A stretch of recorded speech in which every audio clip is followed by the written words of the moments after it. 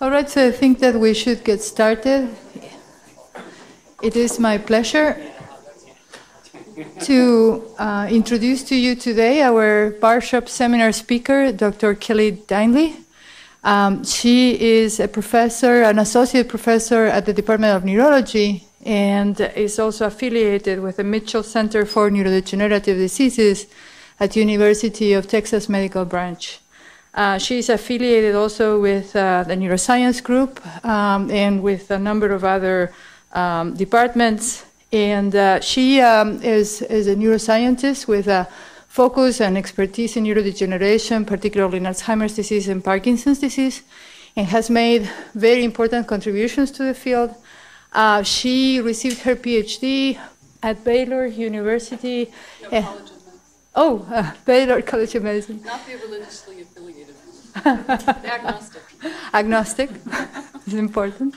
And then she did a postdoctoral training with David Sweat.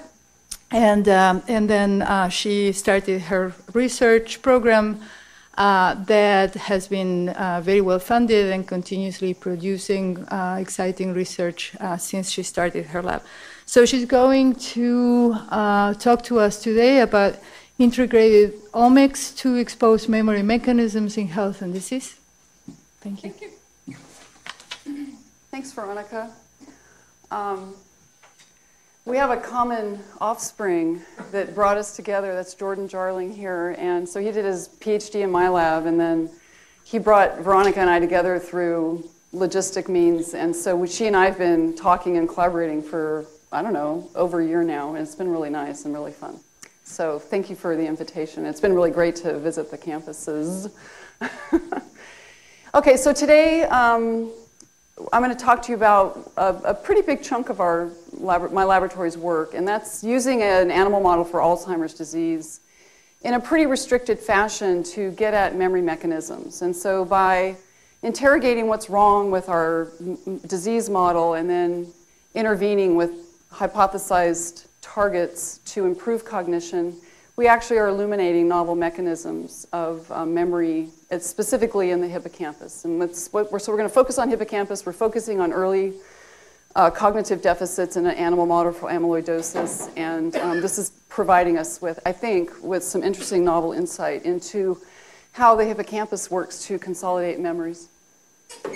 So I don't need to tell you about the recently reevaluated diagnostic and staging criteria for Alzheimer's disease that was tackled by the NIH and the Alzheimer's Association in collaboration with the ADNI and the, many of the people that overlap these two entities at the Alzheimer's and Dementia Journal, in that they defined a new stage called preclinical or pre-symptomatic, and they, in addition to the mild cognitive impairment and AD, and they identified specific metrics for various CSF and CNS biomarkers, in addition to neuropsychological testing, to define the likelihood that you are preclinical due to AD or MCI due to AD, or you should be diagnosed as AD.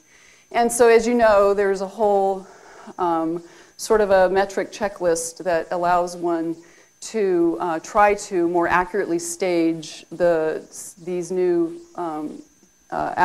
stages of the disease in order to better monitor interventions that may have disease outcome measure effects, as well as allow better mechanistic understanding of the disease process.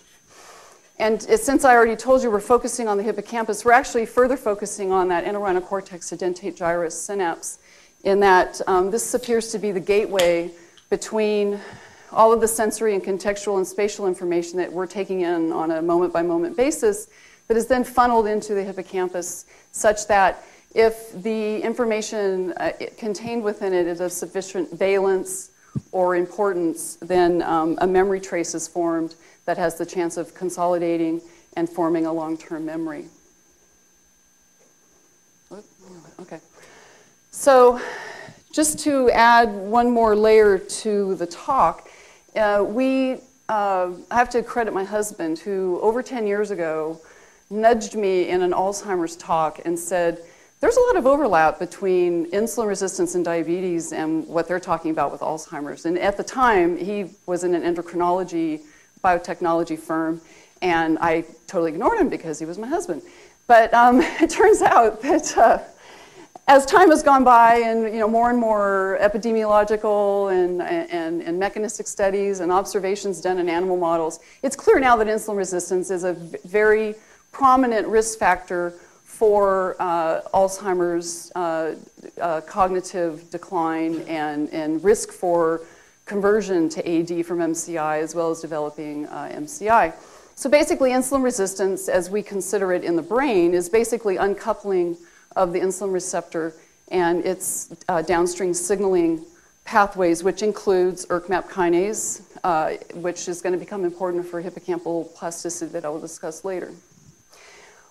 In addition to its risk for diabetes, it's insulin resistance in general, but not necessarily diabetes. It's a sort of a gradation.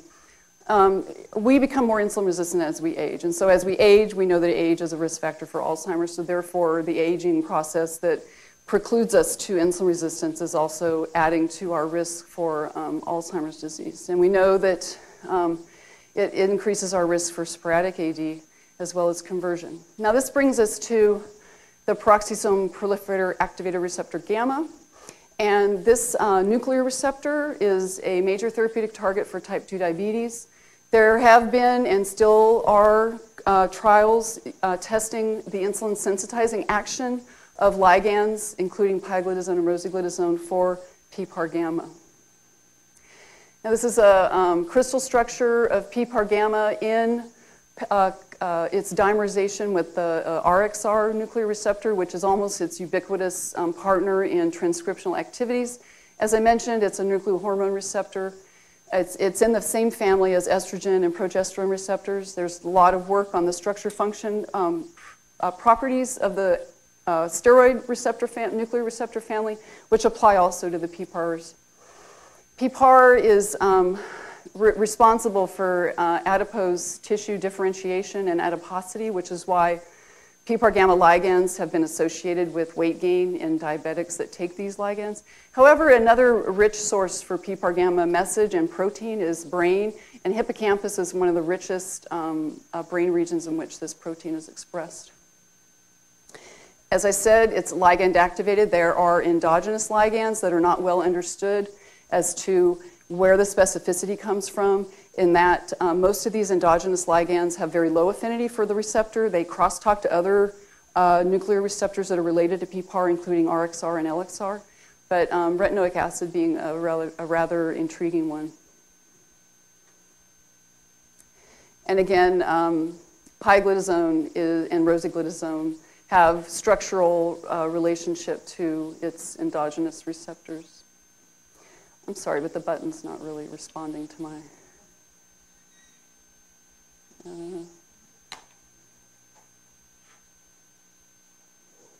something's... Oh, here we go. Okay. So the simple version of our hypothesis is that since ERK and PI3 kinase that can actually feed into ERK also are downstream of insulin receptor signaling, as well as many other neurotransmitter receptors and growth factor receptors. Since ERK is downstream of this, and ERK is really important in the hippocampus for Cre-dependent gene transcription that is requisite for hippocampus-dependent memory consolidation, our idea was that we might be able to exploit PPAR gamma, utilizing one of its ligands, to bypass all of this to get to ERK and drive memory consolidation in an Alzheimer's animal model. We know that PPAR gamma and ERK are somewhat interrelated in the periphery, but no one had ever before investigated its role in the central nervous system or in memory. So the animal model we use is the TG2576 mouse model that Karen Chow-Ash published back in 1996. It expresses the amyloid precursor protein that's mutated with the Swedish mutation. And we know through many years of work, both from some very prominent labs as well as my own, that the TG2576 undergoes age-dependent cognitive decline, mainly in hippocampus-dependent memory tasks, but also in memory tasks that aren't so hippocampus-dependent, such as object recognition. What we do know is that with the onset of cognitive decline is ERK dysregulation in the hippocampus. We also have unpublished evidence that there's hippocampal insulin resistance as measured by intermediates of insulin receptor signaling as well as the insulin receptor activation state itself.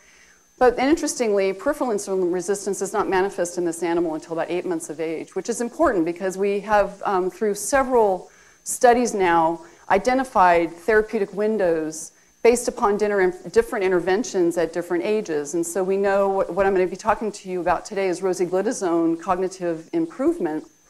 However, we've published before that calcineurin inhibition at around 5 months of age is cognitive enhancing, but not at older ages. Metformin activation of AMPK at older ages improves cognitive performance, but not at younger ages. So we think we've identified very specific therapeutic windows. And if you plug in the biomarker profile that I showed you on my first slide, along with the cognitive phenotype of this animal, I think this is a very good animal for preclinical to MCI transition, and which is important because in humans, this allows us, again, a very good therapeutic window for intervention with possible disease-modifying success. Okay, so my first graduate student, Jennifer Rodriguez-Rivera, discovered that CNS PPAR gamma restores ERK-dependent memory consolidation by basically, all right, something's timing out here, treating the TG2576 animal as though it had type 2 diabetes. Here we go. Oh, sorry. So the experimental paradigm, as described on my next slide, is, all right, here we go. Are we getting help from the booth? So the experimental paradigm that she enlisted was to treat the animals with rosiglitazone. Here we go. I don't know if okay, that's right. I'm so afraid I skipped too many slides. Oh, I've gotten ahead of myself.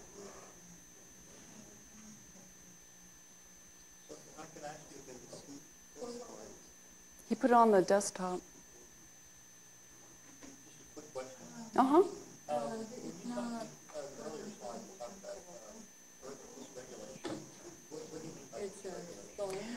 So if we look at dentate gyrus CA3, CA1, total ERK is unaltered, but phosphorylation is hyper increase, which indicates hyperactivation compared to the littermate wild type genotype.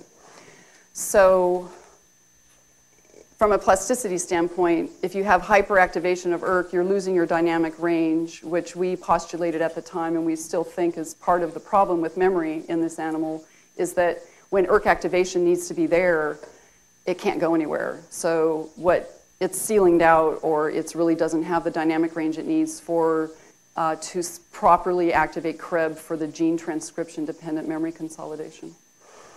Okay, before I get to the treatment paradigm, so we use the contextual and cued fear conditioning task to probe hippocampus dependent memory, because if you train the animal in a chamber with two presentations of an auditory stimulus within which the last 2 seconds is a foot shock, and 24 hours later you test the animal for contextual hippocampus dependent associative learning, you put them back in the training chamber and you monitor them for 5 minutes, and if they remember the context in which they were shocked, then they should freeze, because rodents freeze in response to threatening situations through innate defensive responses. To evaluate emotional learning, emotional associative learning that's hippocampus independent, you disguise the training chamber and you allow the animal to explore for 3 minutes, and then you represent the auditory condition stimulus in the last 3 minutes of the test session, and again measure freezing. And I probably don't need to show you this, but just to give you an idea of what the impairment looks like, we have a TG2576 and a wild-type mouse. In the contextual test, in which this is the training chamber, but there's no foot shock being delivered and there's no auditory stimulus. All other conditions are the same. You notice that the wild-type animal is now freezing, and then it's going to reposture to the quintessential posture, which is the extended torso, extended tail, and very little motion except for breathing. The Alzheimer's model is exploring. It doesn't really recall or have the emotional recollection of the training session. We're probably going to get stuck here again. Okay, here we go.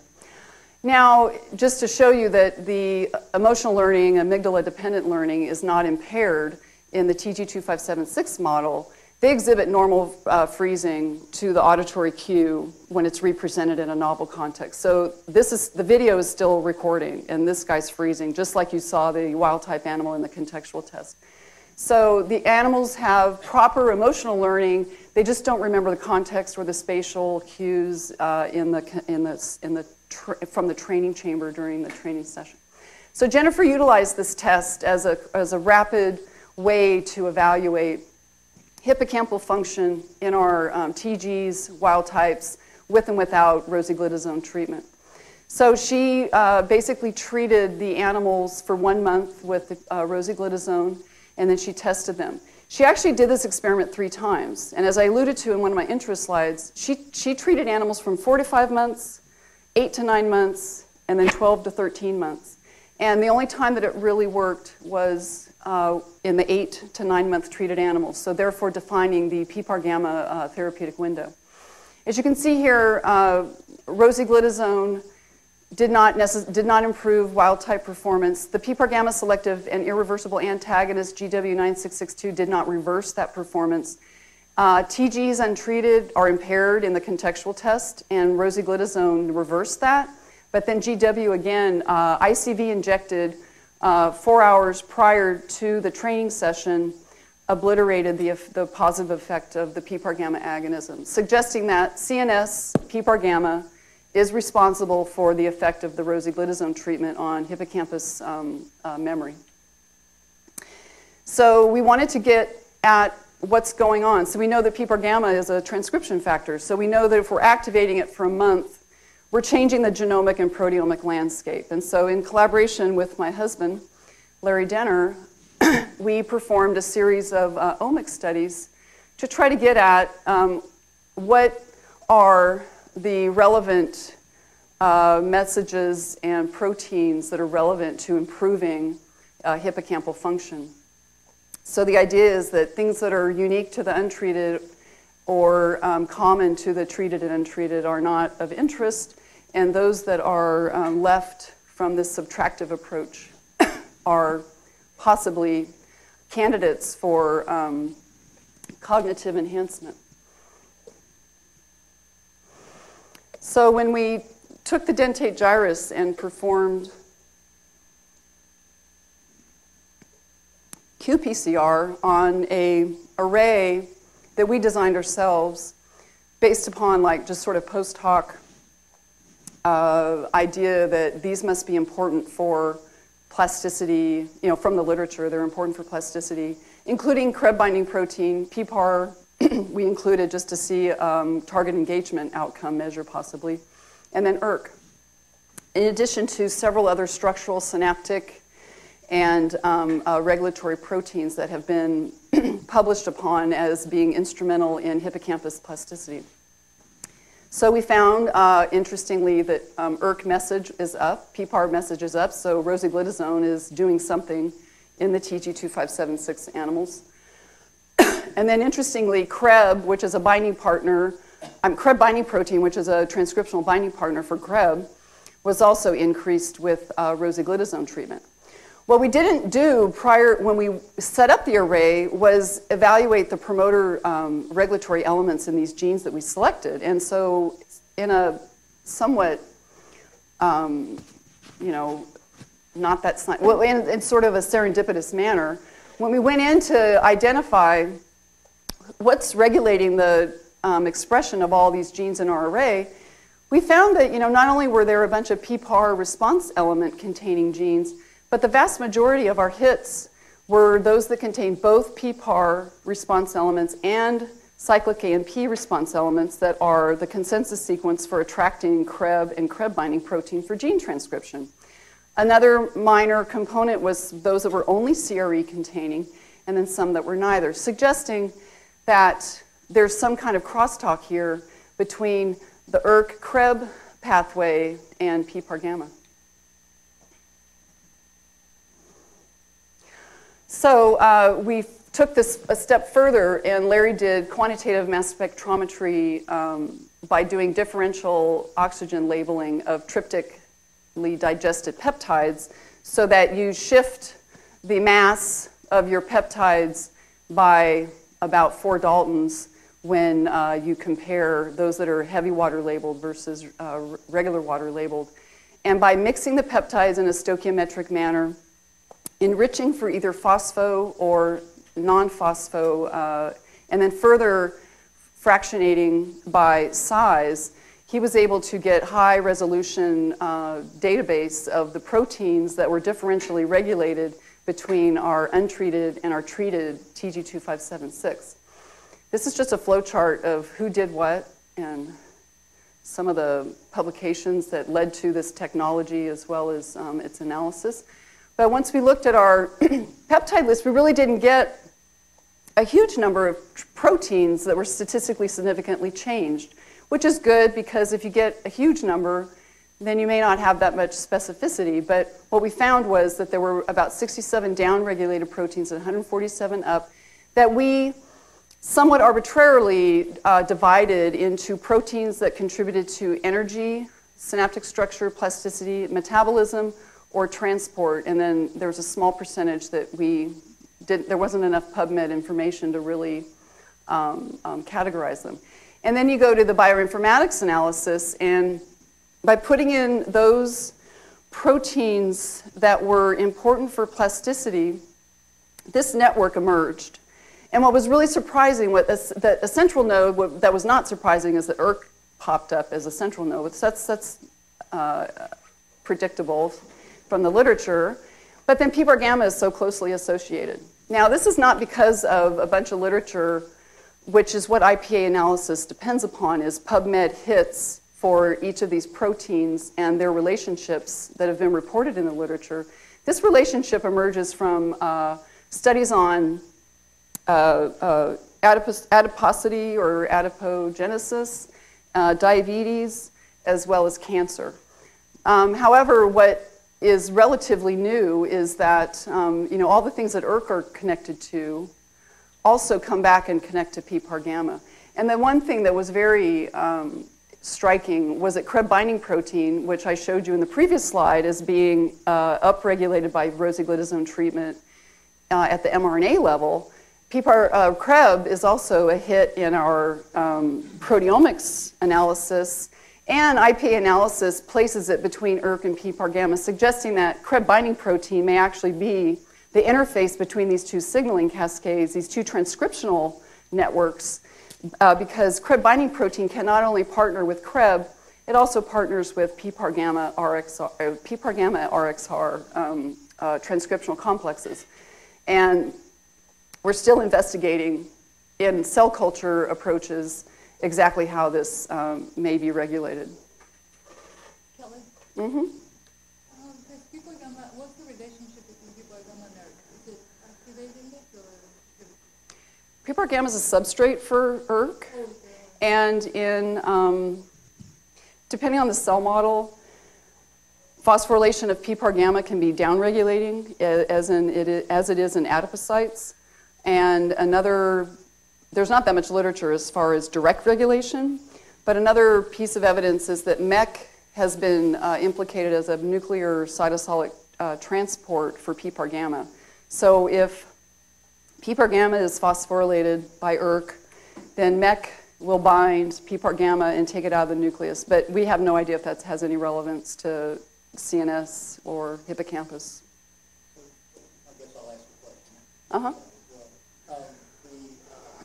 What about the relationship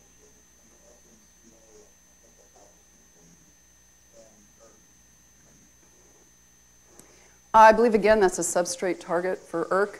And, you know, it's both synaptic structure and plasticity. And so my guess is that ERK phosphorylation regulates potentially synuclein activities that then affects synaptic vesicle fusion probabilities. I'm not an expert in that area, but and then so complexin 2 will come up later in my talk. We took the synaptic structure and plasticity proteins, and we did another kind of a bioinformatics analysis, and it implicated synaptic vesicle activities. And so we have another little story that involves these guys here.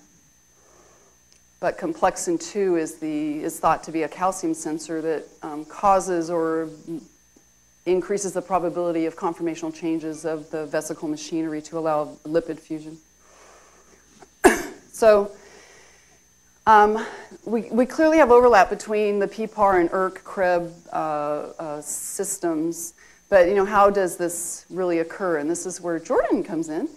And he took on the project as Jennifer was finishing, and he really did some really outstanding animal behavior, biochemistry, and protein chemistry work.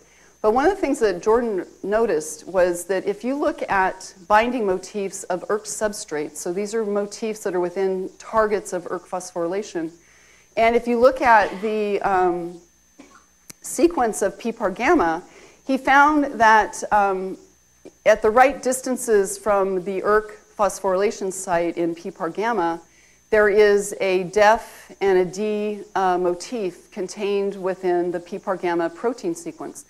And if you have just the D site, you can be a substrate for ERK or junk. But if you also have a DEF site, you are now a much more specific target for ERK. And PPAR gamma contains both of these.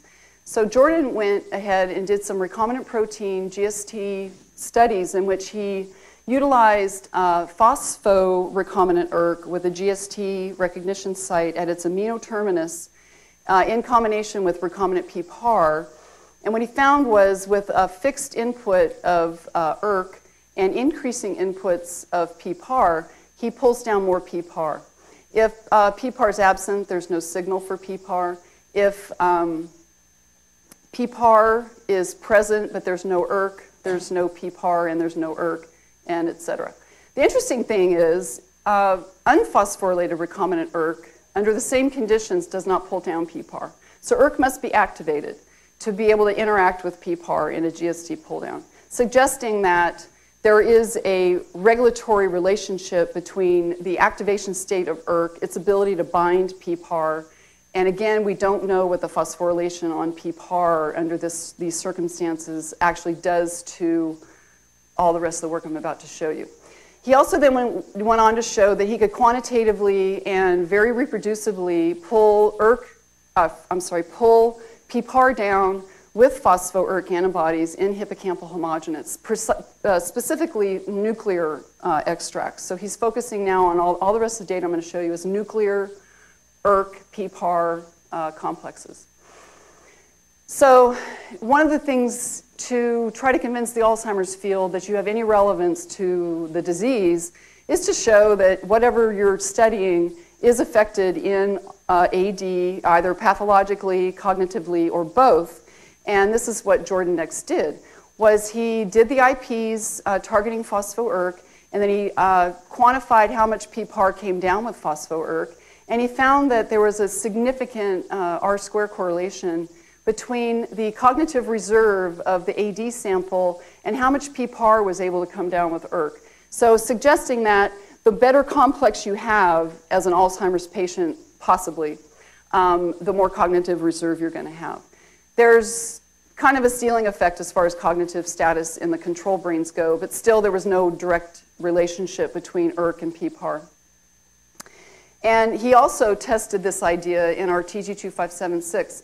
So as on average, TGs don't freeze well in the context after fear conditioning training. But there are some TGs that freeze quite well, but there's those that freeze very poorly. And he found a similar correlational relationship in that the more PPAR that's pulled down when you target phospho-ERK, the better the animals are freezing in our cognitive reserve tests, so to speak. And then again, there's really no relationship in the wild-type animals, suggesting that hippocampus-dependent cognition, at least in the TG2576 and possibly in Alzheimer's patients, is better when there's a more healthy protein-protein interaction between PPAR and phospho-ERK. So the next question Jordan asked was, what's going on with this complex during memory consolidation?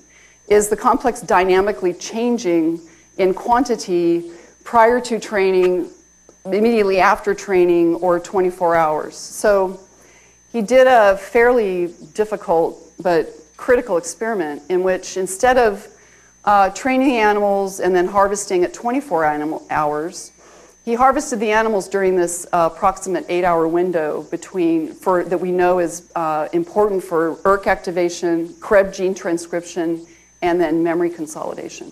And so what he found was that the amount of PPAR that comes down with phospho-ERK does not change in wild-type animal. I'm sorry, these are all TGs. So the amount of PPAR that comes down with phospho-ERK in TGs does not change with rosiglitazone treatment. Does not change with fear conditioning in the absence of rosiglitazone. If the animals are treated with rosiglitazone, there's no statistical difference between this amount of complex. However, if you train the animals and they've been treated with rosiglitazone, there's a significant increase in the amount of PPAR that's associating with phospho-ERK during this memory consolidation window. He then did the GW reversal experiment, and he found that if all the animals are trained, rosiglitazone increases the complex, and GW reverses that.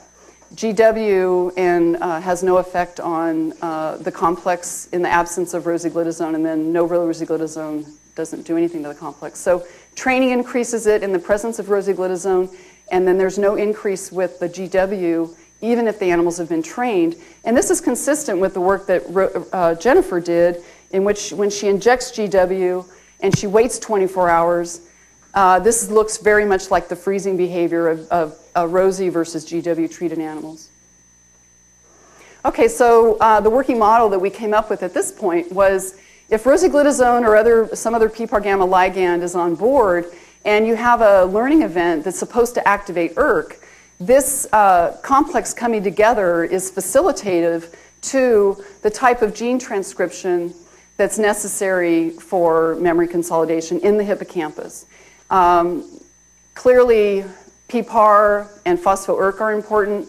Because of the type of memory tests we're using, we know that CREB and probably CREB binding protein are important, but this is still an open question if CREB binding protein is coupling up. Hey, Beth? So the IPs are from total hippocampal?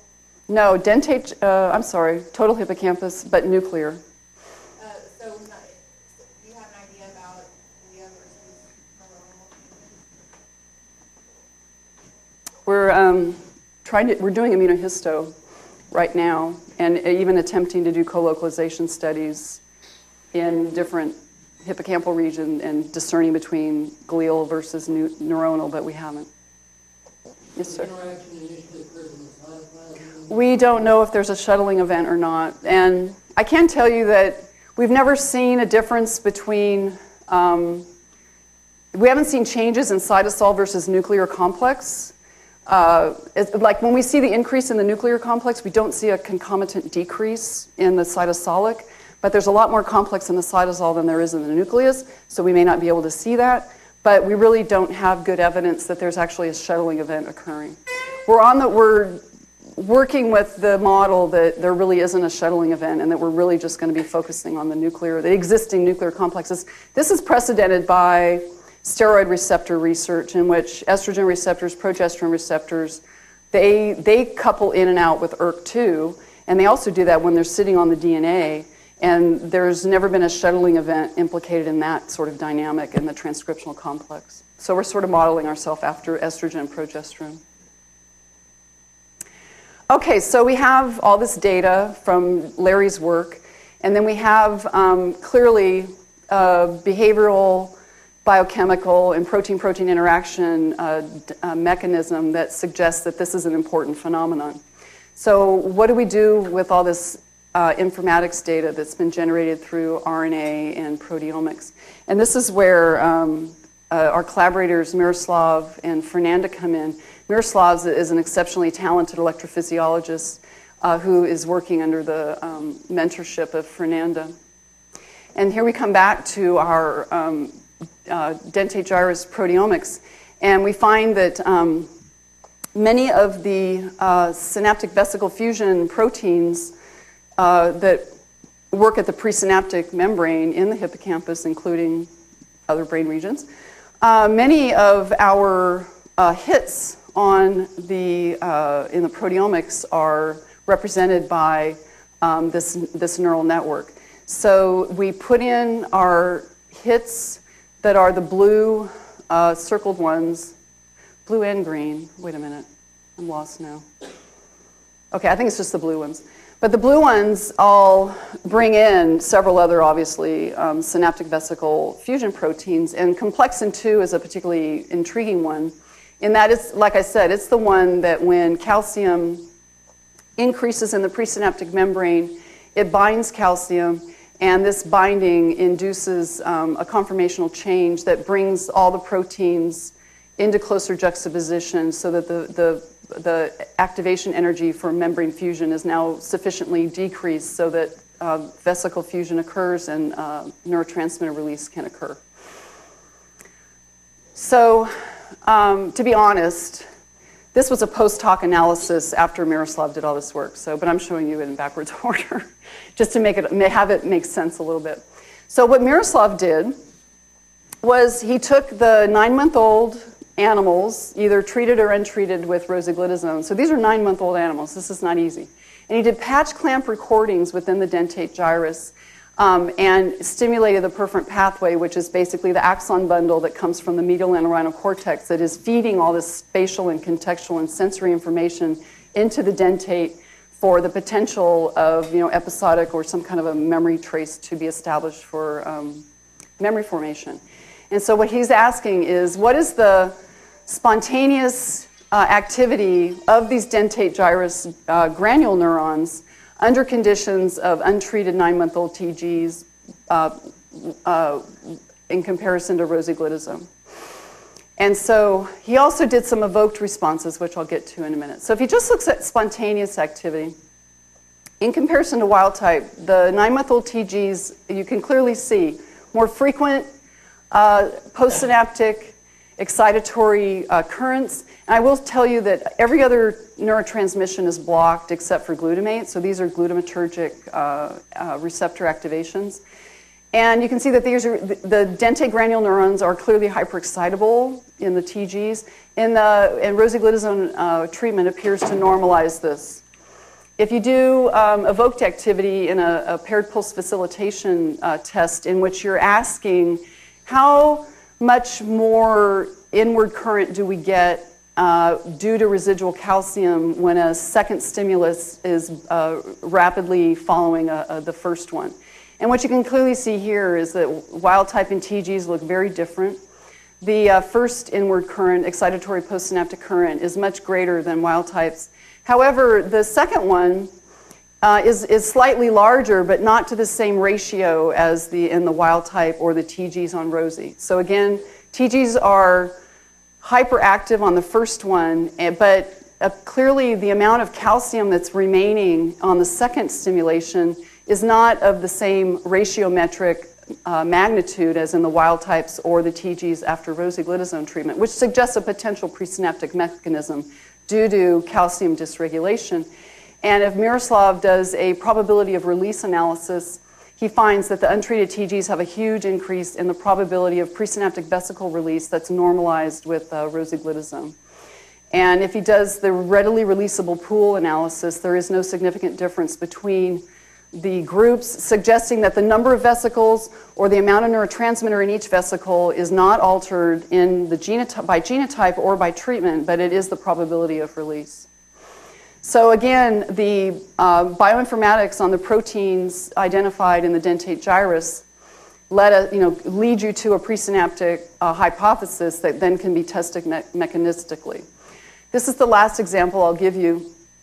And this is one of my current students, Dineley Cortez, who's kind of a sidekick of Jordan's in the lab and on the rugby field. In that, another thing that was implicated in our bioinformatics analysis was neurogenesis. And if you take both the RNA and the proteomics hits from the dentate, there are several proteins that come out in that analysis that indicate subgranular zone proliferation, circuit integration of new neurons, and then the maturation of those neurons within the granule cell layer. And again, PPAR and ERK are central nodes in this network, suggesting that rosiglitazone may actually have an influence on this process. I won't go into very much detail, but we know that adult-born neurons contribute to hippocampal circuit function by way of proliferating within the subgranular zone, and they go through a series of maturational stages. Initially, they have astrocytic markers being expressed, and then if they're going to become a neuron, they transition into expressing certain markers for neurons, including nestin, double cortin, and then finally nu-N. As they're maturing, they're moving from this subgranular zone and they're integrating themselves into the granule cell layer of the dentate gyrus. And when they first arrive, if they're between 30 and 60 days of age, they're much more excitable than the older neurons, older granule cells.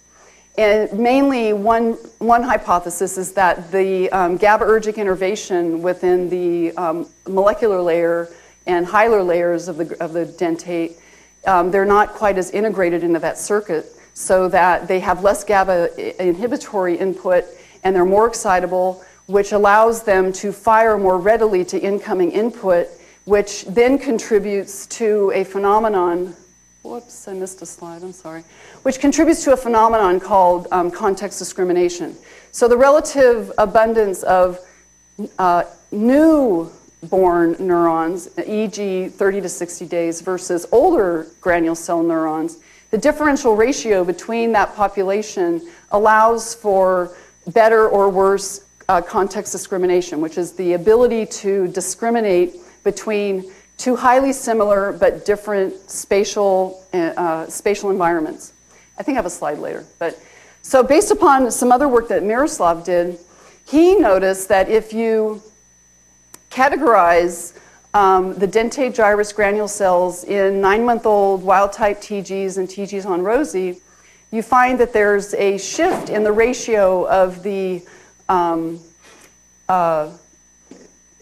mature to the immature neurons, such that in the wild type you have a greater proportion of mature, TGs have less proportion, and TGs on Rosie now, again, just like the electrophysiology, the behavior, and everything else, they're now, rosiglitazone treatment now converts the TGs looking more like a wild type.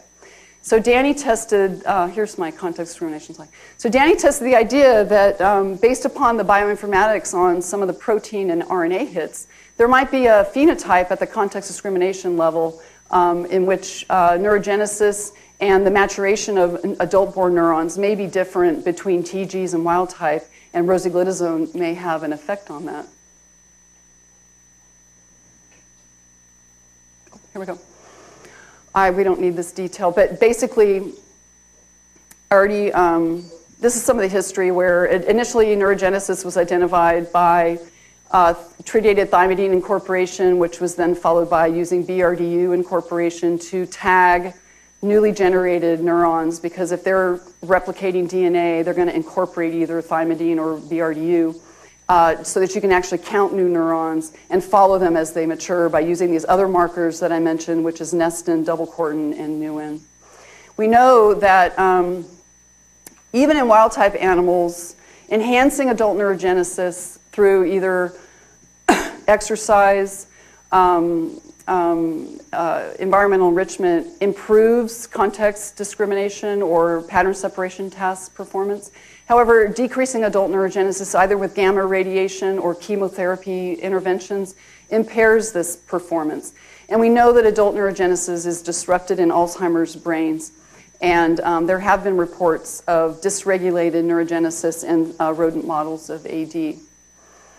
So context discrimination is a fear conditioning based task. However, we're using two similar but still distinct contexts. One, context A, is the shock context. Context B is the safe context.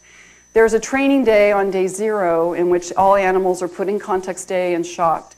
Then animals are pseudo-randomly assigned on subsequent days to either context A first and B second, or B first and A second. And we're asking them, how many days does it take the animal to figure out that B is the safe context and A is still the shock context, such that they continue to freeze in A but diminish their freezing in B, such that a discrimination ratio emerges in which the animals freeze significantly less in B and more in A. And Danny did a validation experiment in very young C57 mice, and he showed that if you plot a percent freezing in chamber A versus chamber B, then the animals continue to freeze in chamber A by day 3, by day 3, the animals were freezing more in context A than in context B. So in this experiment, context discrimination is evident at day 3. They're not discriminating on day 1 or 2. So this is something that has to be learned over time, at least in the young C57s. If we do the same experiment in 9-month-old animals, we find that untreated animals, somewhat surprisingly, the untreated TG2576 context discriminated on day 1 and pretty much continued throughout the course of the experiment. Wild-type 9-month-old animals did not context discriminate until day 3. If you treat the wild-type animals with rosiglitazone, they continue to context discriminate throughout the experiment, and they're able to discriminate by day 2, suggesting that rosiglitazone is improving wild-type performance. However, rosiglitazone in TGs seems to be normalizing, again, just as we've shown all throughout this talk. Rosiglitazone makes the TGs look more like a wild-type in this experiment than they do to the untreated TGs. Untreated TGs were able to discriminate by day 1, and in Rosie-treated animals, it shifted it by 1 day. This is a very subtle effect, I will admit. However, this was a very large cohort. I think we had 20 animals in each of the groups, so we had a total of 80 animals in this experiment, which is that's a very good power for a behavior experiment. Nonetheless, we are repeating this, and we're also doing gamma irradiation to reverse the effect that we think we see in the untreated TGs. Nonetheless, Danny is now doing immunohisto on our 4 genotype and treatment groups and quantifying how many BRDU positive cells are present after 30 days. So he injects, he waits 30 days, he harvests, and he counts BRDU positive cells. And also, at the same time point, he's looking at how many double cortin and nuin positive cells are there. And this is a small n. However, the trends appear to indicate that untreated animals and the rosiglitazone treated animals don't really have much difference in how many nuin positive cells are surviving after 30 days as indicated by BRDU. So they're co-positive for BRDU and nuin. So they're born, they're 30 days old based on BRDU staining, but they're fully maturing to new N positive cells based upon the stain. However, if you look at untreated TGs and you quantify the number of double Cortin positive cells in the granule cell layer, you'll notice that untreated TGs have a significantly higher amount of double Cortin positive cells in the granule cell layer. Double Cortin is an immature neuron marker. This suggests to us that the improved context discrimination may be due to a mechanism by which new neurons are born at pretty much the same rate as the wild-type animals. However, the ones that are getting into the granule cell circuit are slightly less mature, i.e. more excitable than the wild-type untreateds. Rosiglitazone has an interesting effect. It increases the number of double Cortin new N positive cells in the wild-type animals and brings the TG2576 again into that wild-type range. Whereas in contrast to previous experiments, Rosie is making TGs look like Rosie-treated wild types, not like untreated wild types. So this is the first example that we've ever seen where rosiglitazone is actually having an effect in our wild type cohort, which is pretty exciting because this suggests an aging-dependent phenomenon and therefore broadens the applicability of PPAR gamma agonism. Okay, just in summary, I think I've shown you that within a certain therapeutic window, PPAR gamma agonism can enhance hippocampus-dependent cognition. This is through the induction and/or normalization of genes and proteins within the dentate. I've shown you some pre- and postsynaptic mechanisms, as well as some evidence for circuit-level remodeling that's reflected in a cognitive task. And these are all of our collaborators. Larry and I work quite closely together on this project, but you know, is headed by Jordan specifically and Jennifer, and now by Dineley. We also have some other projects in the lab that have been initiated by Ryan Miller, who's now graduated, but now Andrea. This is our cocaine self-administration PPAR gamma agonism project, which I didn't have time to talk about today. Obviously, Fernanda and Julio, who was my collaborator on the calcineurin work. Thank you for your attention.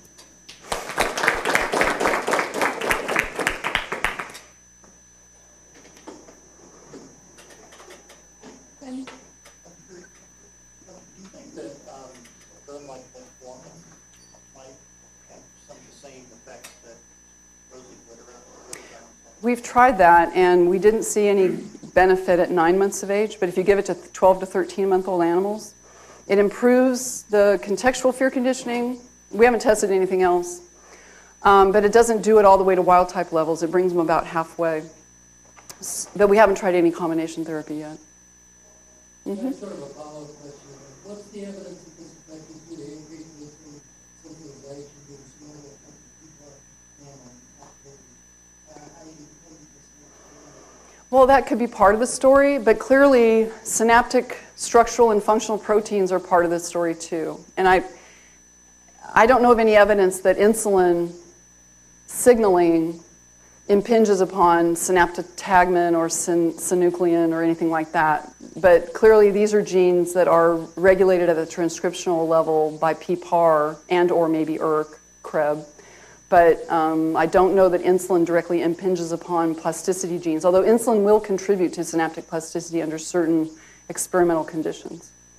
And there is intranasal insulin clinical trial is taking place, and that's a very, I mean, that makes logical sense to me that might help, a certain subset of patients. People commonly increase the function of synapses and also improve the neurogenesis. Is there similar mechanism doing this? Or? I don't know. I really don't. So this is something I didn't really emphasize. Acute GW pretty much kills the cognitive enhancing properties of PPAR. So 4 hours prior to training, if you give the GW PPAR antagonist, you wipe out the beneficial cognitive effects of PPAR agonism. I don't think GW is reversing all the structural and metabolic things that are happening. So one thing that one thing that maybe it may be multi-layered. So PPAR may be changing the landscape, but PPAR and ERK are also a very important component that utilizes that landscape. So, and I'm not sure that acute ROSI may not do what 30 days of ROSI is doing. So we may need both. We may need to activate PPAR to get to ERK, but we also have to change the structural and functional landscape so that when they do come together, or that they can come together, they're doing their job with CREB and the nuclear transcriptional activity. Furthermore, what about the neurodegeneration in hippocampus? Well, so this animal model at this age does not exhibit significant neurodegeneration. There's a little bit of synapse loss at this age. We have not counted synapses since after the ROSI treatment. But my prediction would be that we probably would see an improvement. So you showed that in the TG2576 might show that deficiency in context fair condition, but not in acute fair condition. Right? Is that do other APP models show the same? So Yes. They always show the context fair condition develop earlier than the. None of them, there's very few instances of cued fear conditioning being affected in any of these models. All fear conditioning is amygdala dependent. Associating a fearful stimulus with a context or a spatial environment is hippocampus dependent. So the fact that they're okay in the cued in a novel environment means that the auditory stimulus, which is being processed in a hippocampus independent manner to the amygdala, that circuit's intact. It's just when you ask the hippocampus to remember the contextual cues in this training paradigm, the animals are impaired. One other interesting and sort of complexity layer to add is TGs are not impaired in foreground conditioning. So if you don't have the auditory stimulus and you're not driving their circuit to consider an auditory stimulus at the same time as contextual information, they're fine. So if you get rid of the auditory stimulus, they freeze to the same extent as wild-type animals. It's when the auditory stimulus, and they're forced to do background fear conditioning, where the auditory stimulus is competing for the contextual cues, the hippocampal circuit breaks down somehow. So the circuit, or the communication from sensory information from the auditory cortex to the amygdala, seems to divert the contextual information when you train the animals in that particular way. If you get rid of auditory, they're fine. They can put all the cues together and they remember the context. Which was confusing to us at first, because if they're good in context discrimination, why are they better? But we thought the only thing that's really different is that there's no auditory cue. So context discrimination utilizes that foreground fear conditioning approach, and which allows me to bend my mind around the fact that TGs that are bad at background fear conditioning can actually be better in foreground fear conditioning when there's a context discrimination complexity added on to the difficulty of the task. Now I have a follow-up question on that. So actually, the experiment that you referred to in the J20s, when we followed that one, because the J20s also have increased neurogenesis, spontaneous neurogenesis. So I'm wondering if this is something that you have essentially,